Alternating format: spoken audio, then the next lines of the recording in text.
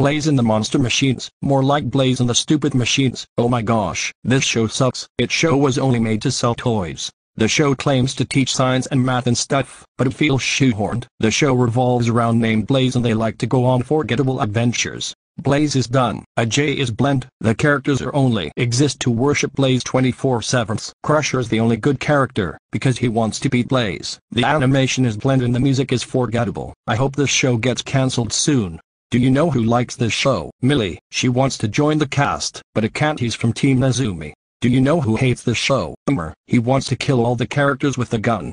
Blaze and the Monster Machines sucks.